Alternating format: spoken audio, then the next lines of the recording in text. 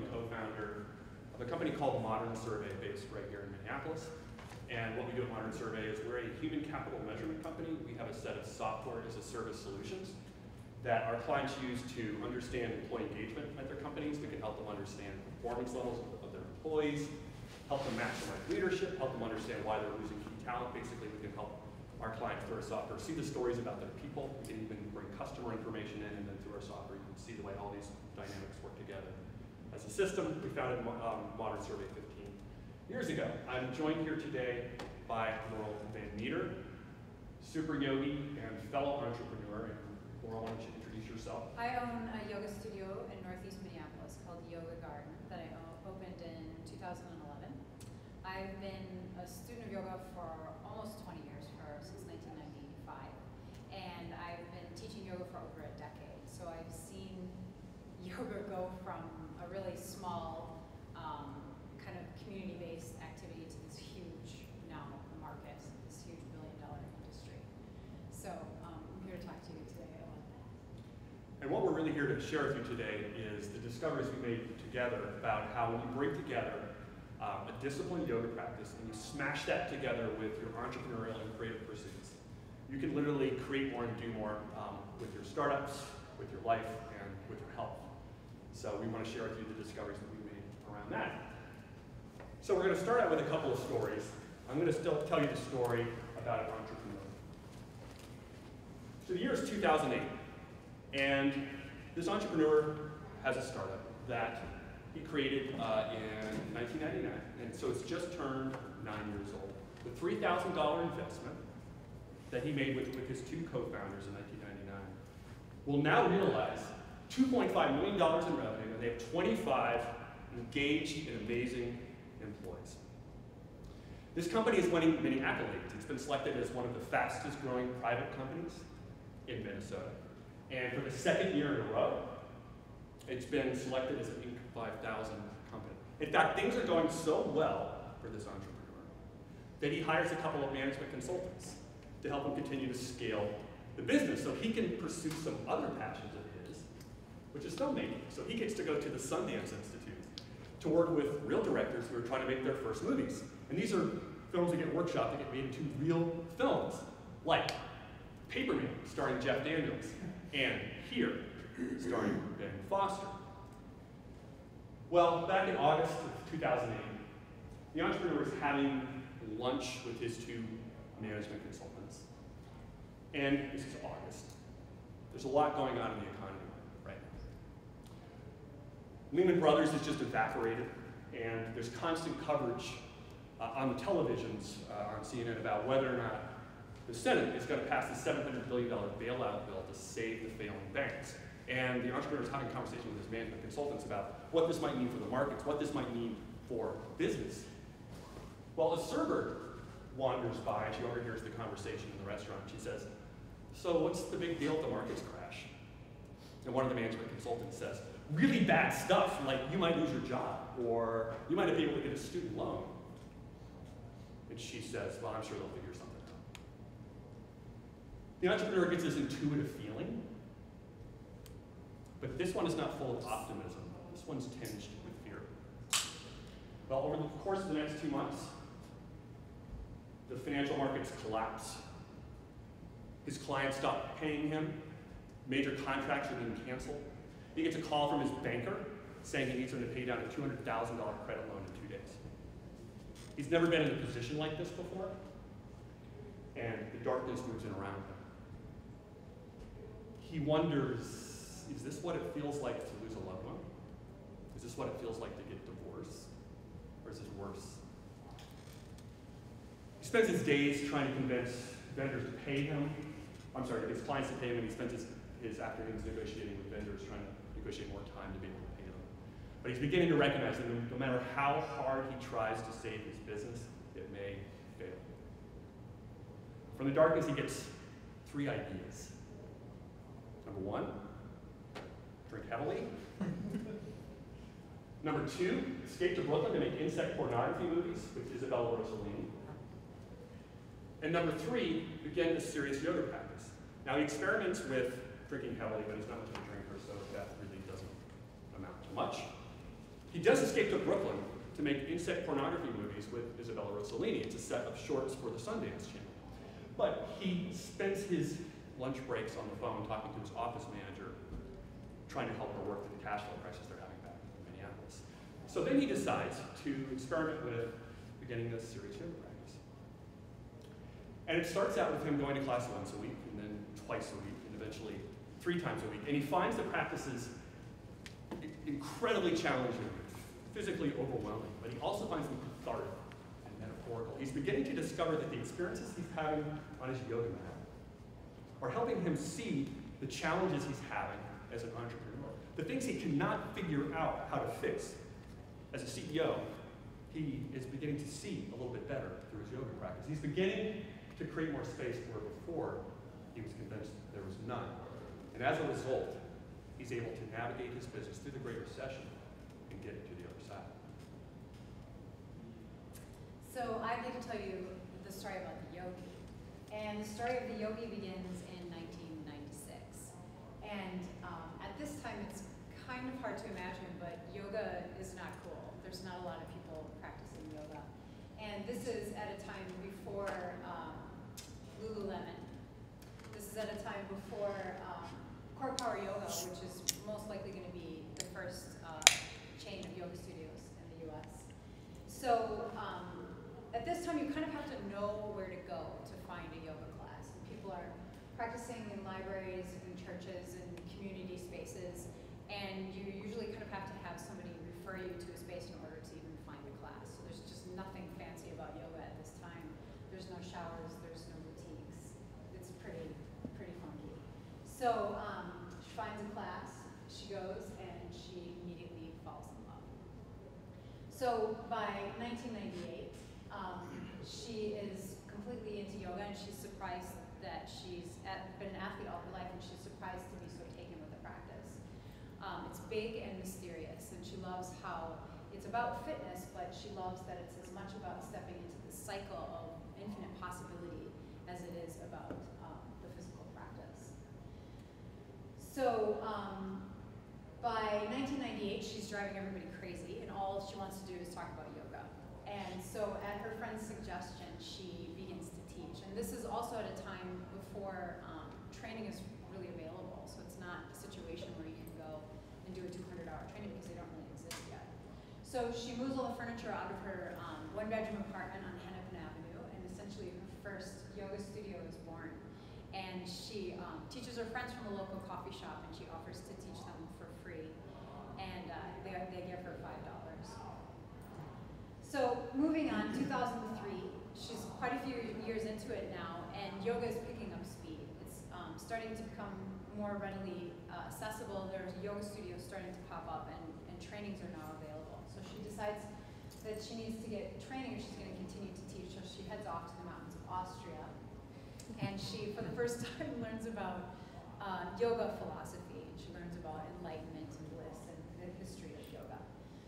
So she comes back to Minneapolis and in 2003, and she rents a space in a hipster art gallery in northeast Minneapolis called Creative Electric Studios. And at this point, everybody's starting to want a little more piece of the yoga action. So by 2006, yoga is now cool. Everybody's interested in yoga. She's 10 years into her practice and a couple years into teaching. And she continues to build up a clientele. She starts teaching therapeutics, and she starts teaching corporate clientele. And she really starts to create a following. So by 2011, the yoga world is now, it's everywhere. You can get yoga mats at Super America, you can get yoga mats at Target. It's become pretty competitive. And so she's been at this now for 15 years, and she's becoming somewhat of an expert in her field, but she begins to be more of a mentor and a teacher to her students. And one of her students suggests that she open a yoga studio. And so in 2011, she takes the leap and she opens Yoga Garden in northeast Minneapolis, and she literally creates space for the first time. And she steps also at this point into the seat of being an entrepreneur. I'm Laurel Van Matre, and I'm that yogi. And I'm Patrick Riley, and I'm that entrepreneur. And yogi. And yogi. And And so we're here today to share with you what we've learned about when you bring the frameworks of yoga and the pursuits of an entrepreneur together, you literally can't create and do more. We want to share with you over the next half hour or so what those discoveries are, so hopefully you can take away from this some knowledge. So, oh, I forgot to jump to the slide. This is the exciting moment of all this stuff that we've learned. And so to bring this to life now, we're going to give you a little background on yoga, kind of a crash course in the history of yoga, where it came from. And then we'll follow that up with a little background on the entrepreneur, and then we're going to bring it all together for you. All right, so when you hear the word yoga, what are some of the things that you think? What are some words that come to mind when you hear the word yoga? Flexible. Flexible, of course. Meditation. Meditation. Pretzel. And so, yes, of course, all of these things are related to yoga and things to think about. So for a little bit of history, the word yoga comes from the root word yuj, which means to yoke.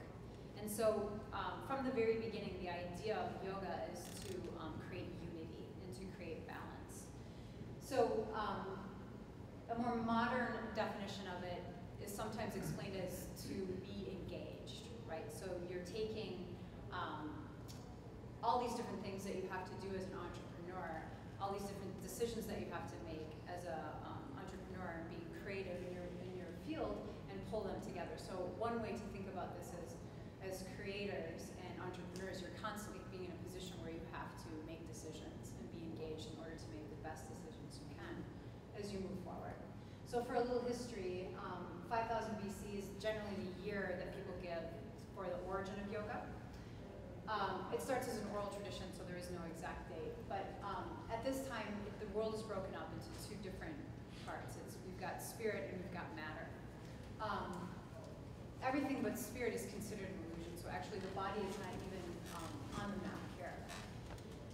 We also get a book called the Bhagavad Gita, which introduces us to a concept called dharma, which means work. And so the idea of dharma, or work, is what is the work you have to do here now in order to be fully engaged. As we move forward, we move into 500 BC, into the classical era of yoga, and this is an important thing to note. Most of the yoga that's being taught in the US is being taught from a classical point of view.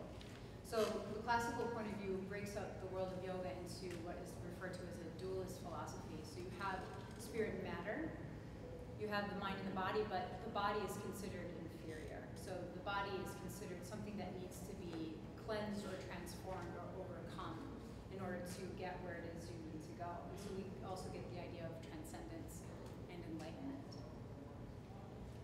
By 800 AD, things change quite a bit, and we move into the post-classical era of yoga. And this is where quite a few different schools of yoga start to be born and start to break off. And for the first time, the body and the mind are included in the picture, but the body is now considered equal to the mind.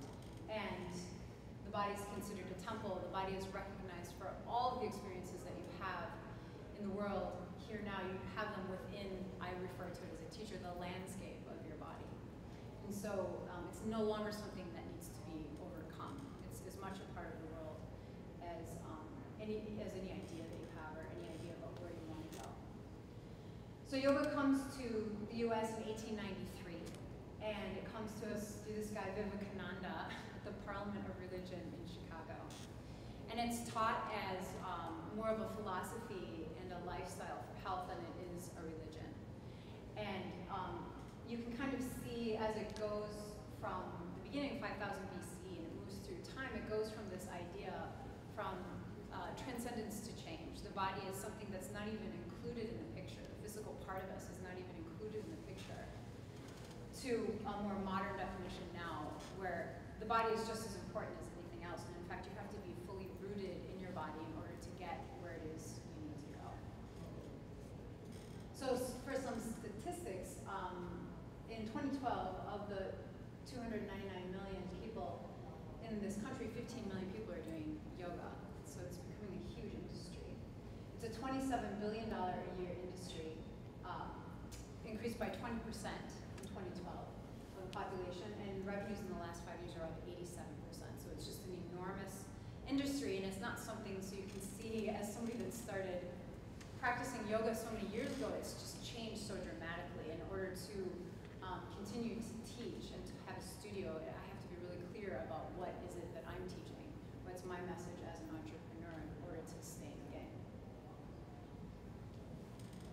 So now we'll talk about the entrepreneur a little bit.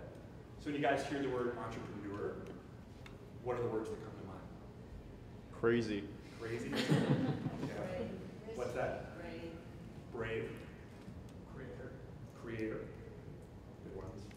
Inventor, risk taker, disruptor, creator. This is high risk stuff. These are people that are really driven to be able to do creative things and create new industries and create new businesses.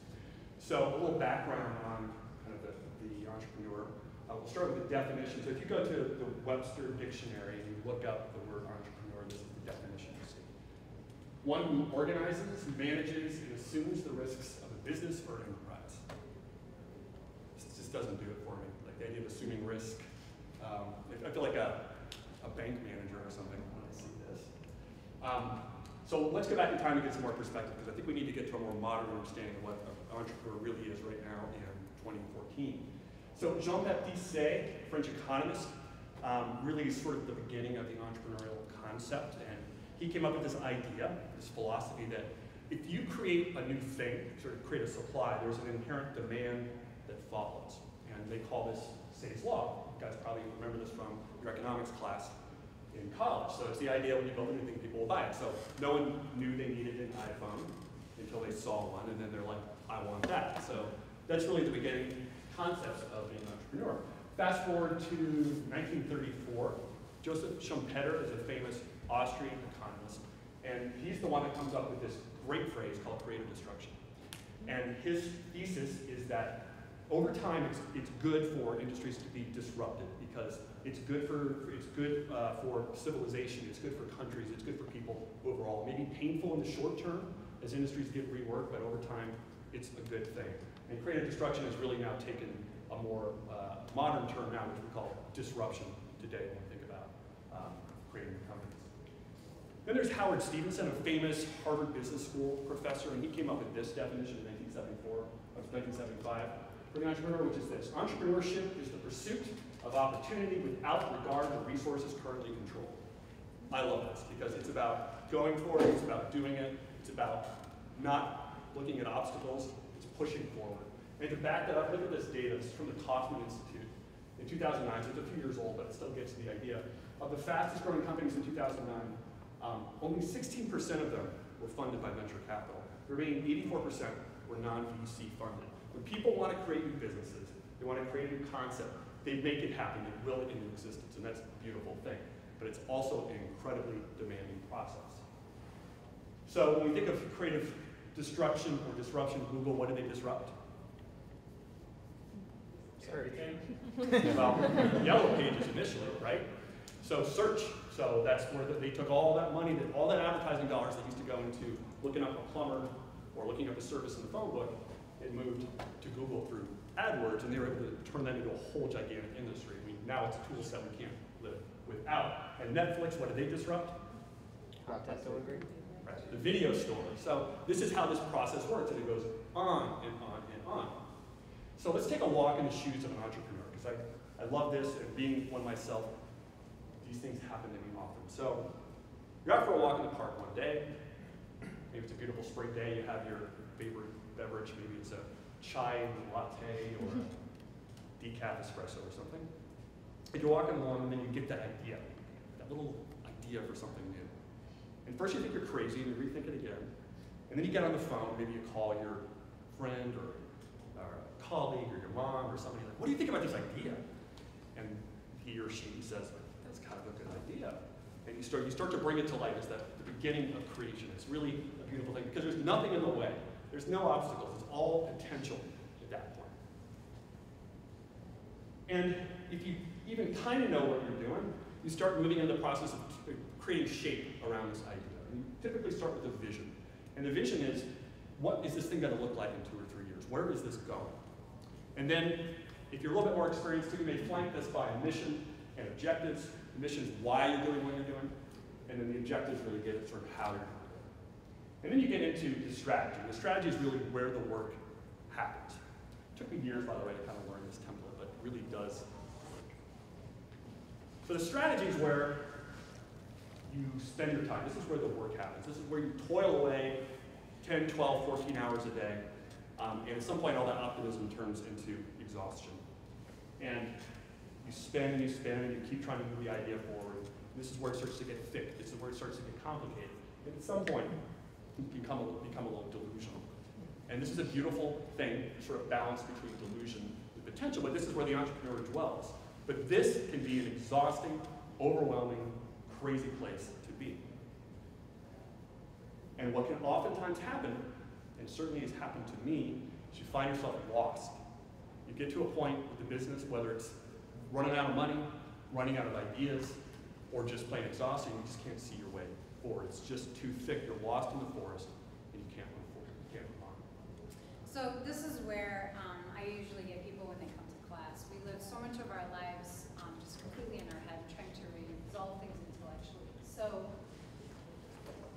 you come to class, and you're kind of in the forest. This is the way I think of it. So you step onto your mat, and in the first 5 minutes, all we do is we just begin simply, and we start to move. And you start to shift from what you think to the way you feel. So nothing happens until something moves, and with just a little bit of movement, things start to change. By 15 minutes into class, you've completely forgotten whatever it was that you were so stuck in your head when you got to class, and you're starting to solve problems physically. And this is a difficult thing to articulate with words, and this is really something, as I said before, you really have to think it, and it happens through movements.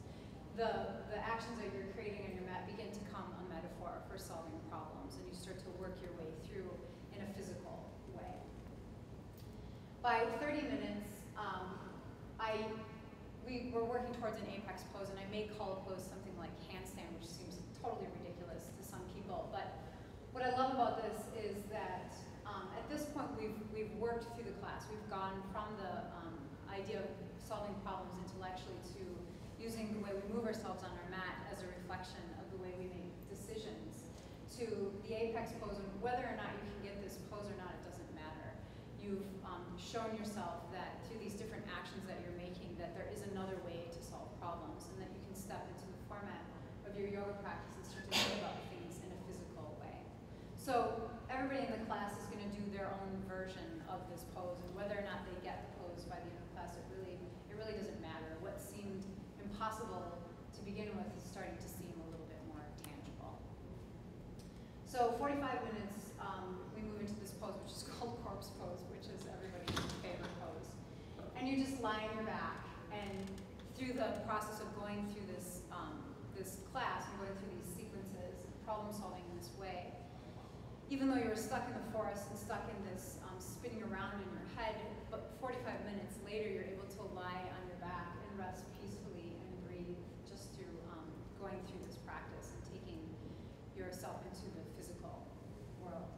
So you've proved to yourself through this that you can make it through the forest, that you've made it to the clearing, and you can go back to work and now solve your problems and think about things with a clear head. And so much of this is really about that moving from your head into your body and back again. And for me as an entrepreneur, this has just been an incredible discovery because it really changes things dramatically what you need to get done. And we were just talking about this the other night, how I've been practicing yoga for 5 or 6 years now. And when I first went into class, I couldn't do anything. I was a total beginner. But I've found so much value in it over the years. But even like a couple of days ago, after I had worked a 12 or 14-hour day, and Laurel's yoga studio is like a half block from my office. And I'm like, I don't really want to go, because it's just like one of those crazy days. But you get in, you walk into the studio, and it's amazing as you start you cycle through the first 5 or 10 minutes, like the practice, the way Laurel was describing, you literally go into a place where everything changes. And you move out of your head into your body, and things start to shift. They really do start to change. And you just get to a place that's incredibly grounded and gives you so much more perspective on the work you're doing. You start to solve problems. You see the problems in different ways that weren't there even just a few minutes before. So we're going to kind of answer some questions and have a bit of a conversation around a few different concepts. And then we want to invite you guys into the conversation as well. And so this is really about kind of sharing and learning around this concept. So the first one is this: why is practicing yoga a necessity for being an entrepreneur? At least from our perspective. So Laurel, you want to get And so this comes out of the idea of why yoga and not going for a run or going for a swim. Why particularly yoga? And so one of the things that I think about as having been an athlete my whole life and done several physical activities, like when I told this story of the yogi, when I walked into class, even on my first class, I couldn't believe how complicated it was and how big it was. And that you would learn how to do, even just orienting yourself spatially on your mat took a tremendous amount of awareness. And you learn how to do these different moves like triangle pose or whatever, you make these different shapes. And even touching your toes, and you go through these activities and then you learn how to do them. You flip everything on its side, you learn how to do it in a back bend, or you learn how to do it balancing, or you learn how to do it twisting. So everything that you do creates more capacity, and I think it's a great metaphor for being an entrepreneur, because you have to wear all the different hats as an entrepreneur. You have to do, starting out, you have to do the hiring, you have to do the bookkeeping, you started the company, you have to do everything, and in order to do all those things and do them well, you have to create a lot of capacity. And another thing that's fascinating is, which is why we gave you the history lesson too, is how both the entrepreneur and this idea of yoga is a fairly esoteric tradition that have now become incredibly accessible for us here in 2014, right? Meaning if I want to be an entrepreneur, there's not a lot of obstacles. I just need a MacBook Pro in a coffee shop or a couple of founders, and I can get an idea off the ground. And likewise, there's maybe across the street, there's a yoga studio. So why is this stuff, like, what does this mean? And this is what's so interesting. So, and my hypothesis, and I know Laurel shares this with me too, is that as we continue to move into the knowledge economy and this sort of abstract way of working and living, it's incredibly ambiguous, and there's not a lot of definition, there's not a lot of boundaries, and we're looking for that stuff. We need like new toolkits to help us be able to do that, both from have discipline to be able to create a company, knowing we need to do that, and physically having a toolkit too that helps us work incredibly hard and be able to get comfortable with the ambiguity and be able to keep moving towards things that are important for us. I'm just going to make another point, I can't remember what it was. Oh yeah, and the other one is the idea, well I guess we talked about this a little bit, but it's the idea of metaphor. So for me, my background, even before I was an entrepreneur, I've always been a creative. We talked about the green porno. The reason why I did stuff for Sundance is I was a filmmaker before I was an entrepreneur. I played in bands for years, so I've always had a very creative background. It's about making stuff. I'm constantly looking for metaphors, kind of seeing how things overlay, because that's fascinating to me. And yoga gives you this ability to see that. And I can't even over-describe what it was like in the Great Recession for me personally. So just put yourself where I was in 2008. And I share with you this story, but literally I was in situations where I'd walk out of the door on Friday, and I needed to find $65,000 by Monday morning to make payroll. And I didn't know where that was coming from. And that happened every 2 weeks. And I had 25 employees. And I couldn't freak them out, but I had to find a way to solve these problems, because we still had customers, we're still moving along. That's like an impossible, it feels like an impossible thing. And you get to a place where you're like, I need something. And that's about the time I started to practice yoga with Laurel, and it changed everything. Like literally, I would get done with the practice and I would be almost weeping, because I would start to see things in ways that were just unbelievable. And I'd be like, I think I see a way through this. Like literally things would be revealed to me.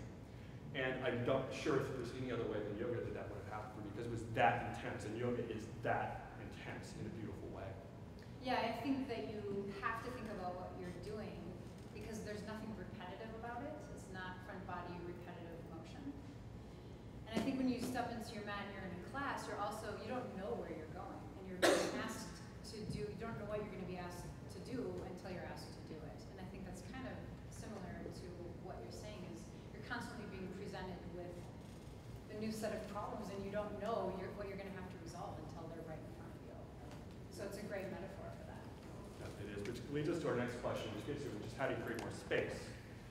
And so when you start practicing yoga, a big part of what you're trying to do is, and this took me years to even begin to get it, is you're trying to open up these little bits of space in your body so you can kind of find new areas of strength and flexibility. And first, someone starts to describe you where that space kind of is, and you're like, what? And so you just keep showing up, you keep working on it, and at some point that just opens up. And through that you're able to you can start to make your way towards another pose and sort of another sequence towards other things. And it's really phenomenal to be able to make that journey. And that's a perfect metaphor for running a business. So I started out with 3 founders, we have 35 employees now. And the thing that's so crazy about that process is, first there's just the 3 of you and you're doing everything, and it's insanity. And then at some point you literally have to find ways to open up more space in the business to be able to, get things moving forward. So how do you do that? And so it's a constant mindset you live in. It's endless, because as soon as you open up one space, then there's another one you have to start to think about. And I think I learned this too when I opened up a yoga studio. I'd been teaching for 10 years before, and I'd been renting space. So in my mind, I was thinking, well, I'll continue to do the same thing, only now I'll be doing it in my own space. And of course, that's not what happened. I opened a business. And the first few months were really frustrating as I was getting used to that idea. And so my way of resolving problems in the past was just to work harder, right? And it's kind of a linear approach. And as a business owner, and having the space that I had to take care of, where I had to hire people, I had to get more people, and I had to figure out payment, all these different things, working harder was not going to solve the problem, right? What I needed was to kind of stand where I was and let things open up. And then through letting things open up, take a look at what was in front of me and make decisions based on that. And so that's a completely different way of understanding resolving problems that arise as an entrepreneur. Now, had I not done that in my yoga practice for so many years before, I would not have understood that as completely as I did then. One of the things that I often do to use my yoga practice as an entrepreneur is I remind myself of the things that I can do, and some of them I take for granted now, like doing handstands and taking those into back bends and doing, some of this stuff that seems a little bit crazy, but I'm so used to doing now, and I kind of take it for granted. But I had to do a lot of work in order to get to that place. It wasn't like I just stepped onto my yoga mat and I could all of a sudden do all these things. I worked at it for years, and I learned through learning how to do these specific poses that I say this to you guys as students a lot. Like, don't make it harder than it is, because the effort is going to come and find you. And where you think the work is going to probably be in a completely different place than where you think it is starting out. Like, getting into a handstand isn't just a matter of getting your feet up over your head. There's a lot of other things that have to happen in order to make that shape. So third question, final one, and then we want to hear from you guys. How do you use the space that you create? You want to lead off? Go ahead. Okay. So I'll use this analogy. So recently, I took over the sales department at my company, Modern Survey, and it was, and there was a bunch of work that had to be done. So the person that had been running it was going okay, but it needed to be built to scale. And so when I jumped into the seat sort of the sales manager, which I'd never managed sales before, I'm more of a product development sort of person.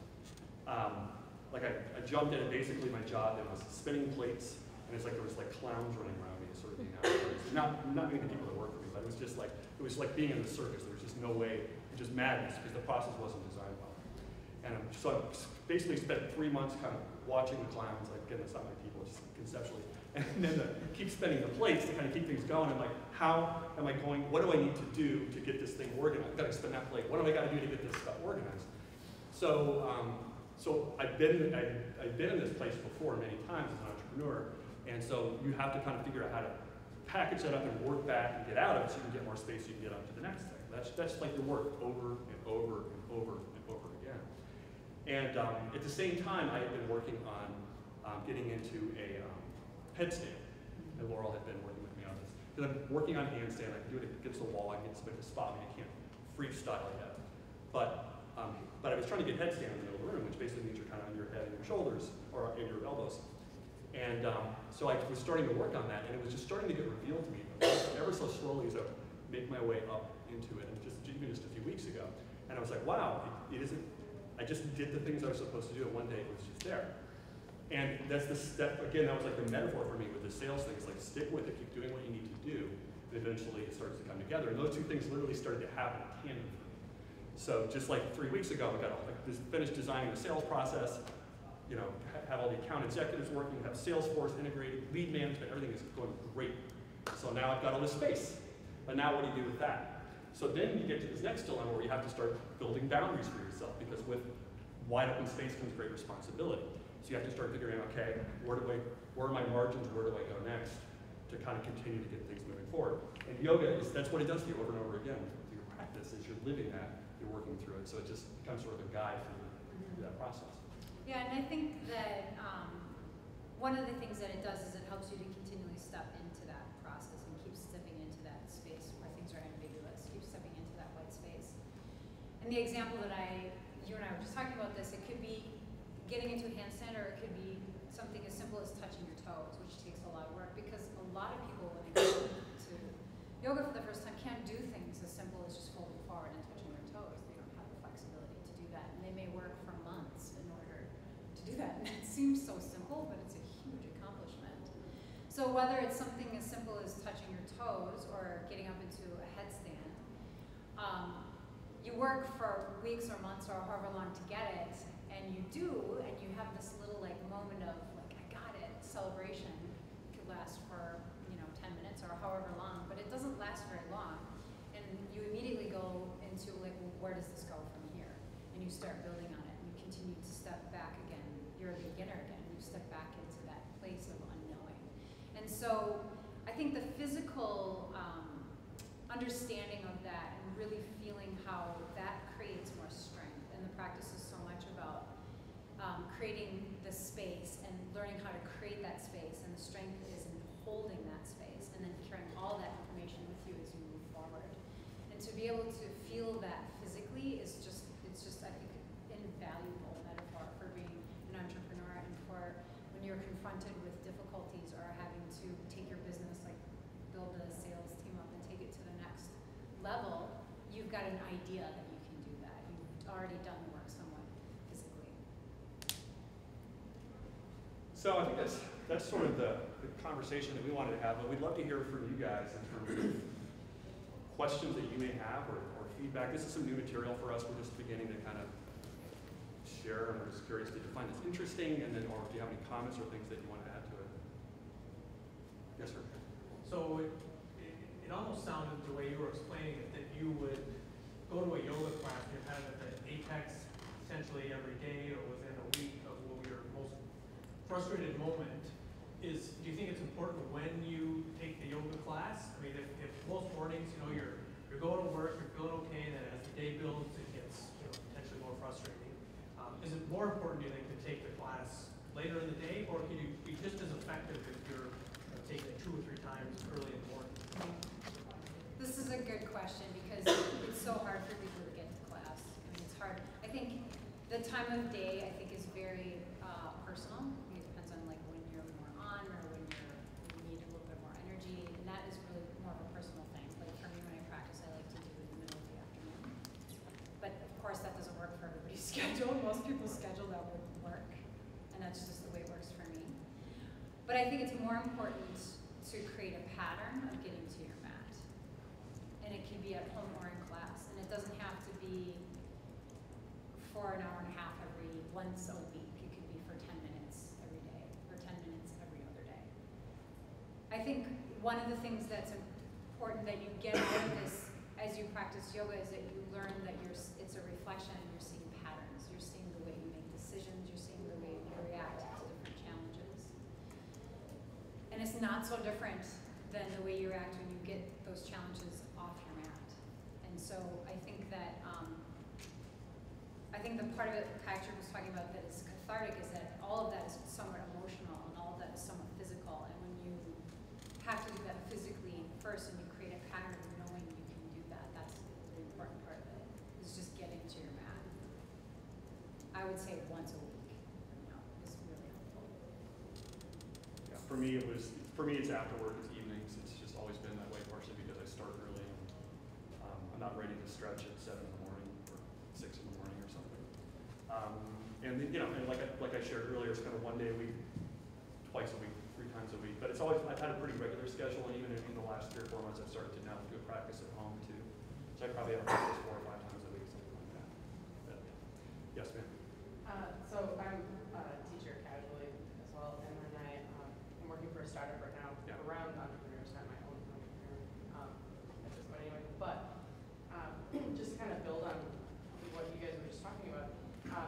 studies out there that your stress response, whether you are working out and building muscles and that stress that you're feeling there, or you're being like chased by a lion or under stress at work, your stress response, the chemicals that are released and happen in your brain is the same. So when you're on the mat and you're building up those responses to whatever stresses they are, whether it's you know, twisting or attempting different poses that maybe you're either not succeeding at or maybe you do succeed at, that stress response that you're building and practicing there on your mat translates directly out to your like physiological stress response wherever you're at in the world. And that's why yoga works. Not necessarily because you're releasing stress while you're on the mat. If that makes sense. Yeah, and it's also, I'm in a women's business group, and one of the things that we go around, we meet once a month and everybody goes around the table and talks about what's going on in their business. And one of the things that everybody says is that they get stuck in their head when things start to go south. And they get stuck in their head and they start to think about where it's going to go and how bad it's going to be and what terrible thing's going to happen. And then by the time the situation is resolved, it's never as bad as they thought it was going to be. And so I think that that's part of what you're doing on a yoga mat is getting into the physical way of solving problems. It's very different than doing it intellectually. And we live so much of our life stuck in our head trying to figure things out. There's a physical, metaphorical way to do it as well. And I see that in yoga. I know for me, after I had been doing yoga for a little while, friends who knew me, other entrepreneurs, they're like, you seem so much more chill now. You know, and so I think it really does affect that. And I can tell you, I mean, with a fast growth business, because we're back in fast growth mode, it's crazy and fun, but it's just, there's crazy products that land in your lap any given day. And they're, I mean, like, you know, data breach going on here, whatever, something you're just like, okay, this could be a major problem. But like literally when those things are happening, we did not have data breach, by the way, just maybe don't tell me, but we have a lot of customers. Yeah, you're like, okay, there's actually, you're able to get back to your breathing. I use the breathing I've learned in yoga, and it takes, I feel like I'm back on my mat, it's familiar, I'm here, okay, let me hear all the information, let's not panic, let's not do things. So it really helps you, I mean, as a leader, and as someone who needs to deal with some incredibly stressful things, it really helps. Yeah, and it just brings it back around. It's most important that you get on the mat, regardless of what time of day, and you get on the mat regularly. Yeah, and it's really, that just becomes a discipline, it's a focus, and it really gets back to you. Thank you for sharing. It's really great. Other questions? Yes? Yeah, not really questions, just like observations over like, I always think people look at yoga as like a feminine thing, and then also like entrepreneurship maybe as a masculine thing, and so this is kind of like a cool bridge and breaking down people's stereotypes. And then, you know, I look at like the symbols of yoga and how it's like represented to the public as like, usually it's some crazy pose, somebody's doing a handstand or somebody's doing like bird of paradise, and maybe that gives people even more pause and like, I can't do that, there's no way I can even touch my toes. Where I'm always refreshed when I see symbols of like maybe overweight people doing yoga, where I'm just like so refreshed to see it's not about like the end result or what you achieve. You need more symbols of like average people doing yoga and you get the same benefits, and it's not a different kind of yoga and it's not a modified yoga, it's just yoga. Yeah, I mean, it's a really interesting, it's a really good point, because even one of the things that I've had to learn teaching yoga is there's no perfect class. There's so many different people who at totally different levels, you know, and even regardless of what I'm calling the class. I never know who's going to show up, you know, and you have to really learn to teach who's there. And so you kind of have to teach to the middle. And I use the example of handstand because I think it's a good example of that, and I purposefully use that example because most of the people in the class are not going to be able to do that pose when I call pose. And the idea is that it's not about that one pose. It's not about doing all this stuff so you can get into a handstand. It's all the stuff that you did along the way. And to be engaged in your practice in a way that you understand that that's more important, and that you feel that when you leave, and that you feel better about what it was you're able to accomplish, and that most importantly, you prove to yourself that you can step into that framework and get out of your head for an hour and a half.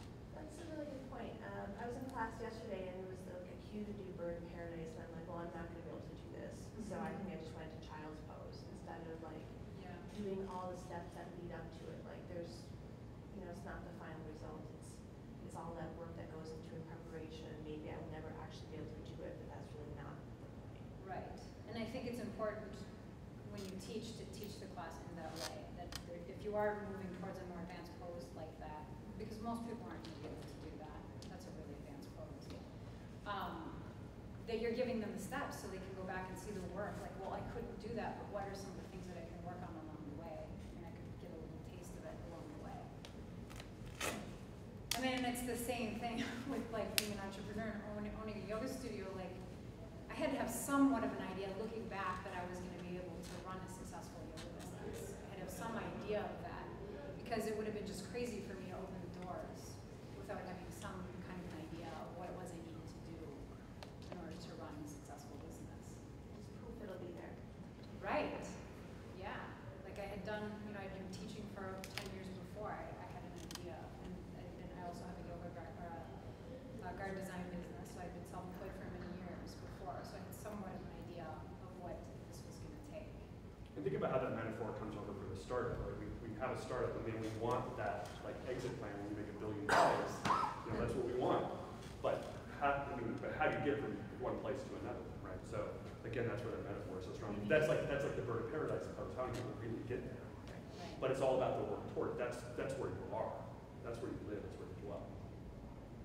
Other questions or thoughts? Yes. It's really interesting just as an entrepreneur, the internet so much. Yeah. And it's kind of interesting outlets. But my question is not your question. Where did you find the $65,000 over the weekend? Oh. Well, okay. I'm glad you asked because I didn't have to do it. Well, it was, you know, there was, when we went through the recession, my grandmother is Christian. She lives in Atlanta. She prays a lot. I think that may have had something to do with it. Things would happen. I mean, it's just whatever. I think the answer to that one was, we were in this very tricky position where we had a lot of very high-profile clients, and like blue-chip companies in the East Coast. And we kind of get on the phone, it's like, you know, you guys could kind of speed up that payment, because everyone was extending terms. Like, I mean, CFO, they were holding on to money. Everyone, it was just so hard to get money to move anywhere. And we would just pressure our kind of major clients. And that one, like, literally I showed up at work. I knew I had to make payroll by the end of the day. And then my office manager, she came in, she said, the company won't say, just wired $80,000. Just hit the account.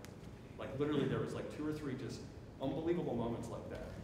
And we didn't even know it was coming. And I was like, what? Like, I was about ready to have to go out and say, I'm sorry, we were this close a few times. We can't pay you guys. You know, and once that happens, it's like, it's all over. I mean, of course, it was a recession. There was no place to go.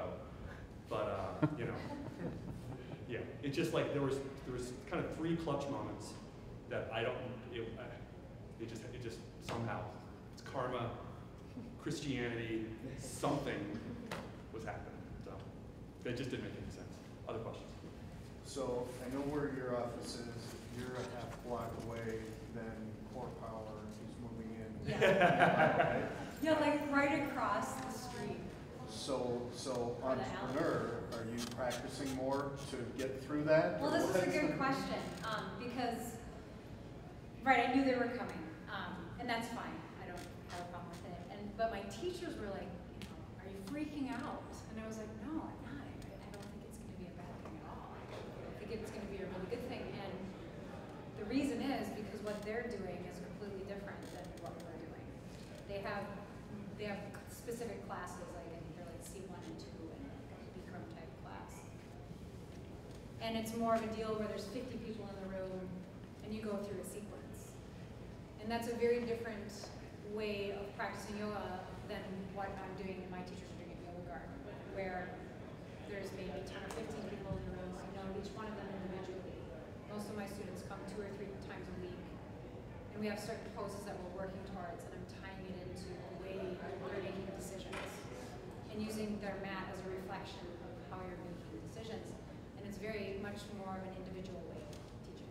So they're 2 very different things. She's taken a niche position. Yeah. And your studio's beautiful, all the plants and everything. Oh, Gorgeous. thanks. Yeah. Thank You know, it could also end up being a good thing for Yeah. you too, because Yeah. Core Power will bring in a lot of people Mhm. because that's what they do and they're all over. Yeah. And anybody that, you know, maybe looks at what you're doing and has a want or need for that more individualized, Yeah. to be actually really interesting. Yeah, thanks for saying so. Yeah. Well, I think we better wrap up. Our next group's coming. Thank you, guys.